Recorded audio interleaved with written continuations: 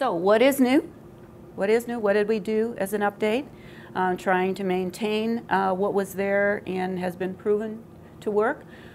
We did the McGraw-Hill publication of Course 4 is out now with the Facing Pages Teacher's Guide. Those of you may have been aware that that was not out the last time. And actually part of the reason it was not published the last time is because it was in the format of the first edition where there were 10 units.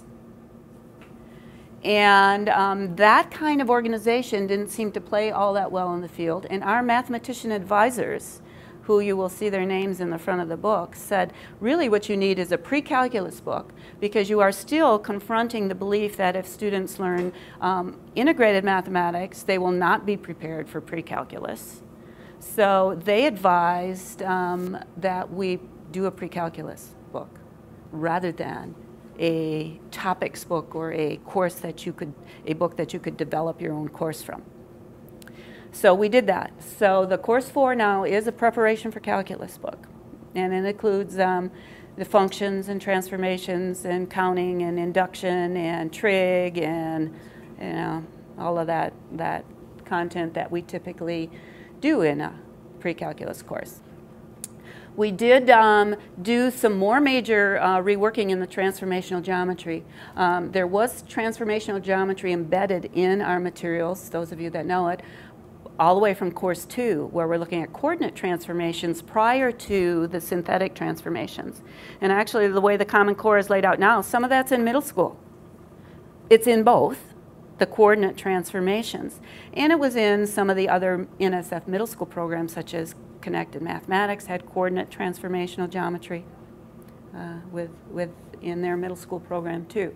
So in this time of transition, where things are taught in your school district will basically align with what your state is doing, but it may be a little bit different than another school district too. Domain and range, but again, our philosophy is not to introduce a language until it's needed, and needed is a relative term in this day and age with standards changing from state to state and month to month.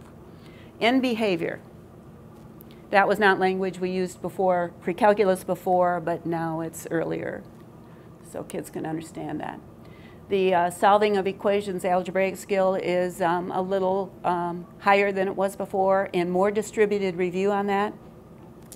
More recent research on distributed and interleafed review is that's what gets retention, not the repeating a lot of them at the same time, but continuing to hit the distributed review. So you'll see more distributed review of those types of problems that you can access, like some teachers used to do with the warm-up task. But the distributed review where they don't have to use it that day is really the best for retention.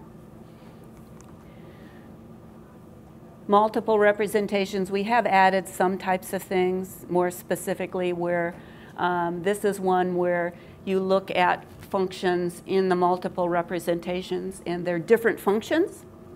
The Common Core talks about representing different functions in different ways and comparing them. Well, I truly believe anyone who's studied the multiple representations can do a problem like that because they've seen it all. So they can look at a table and talk about a function. They can look at a graph. They can look at the symbolic and talk about it. But there are some problems that actually embed different functions in the same problem.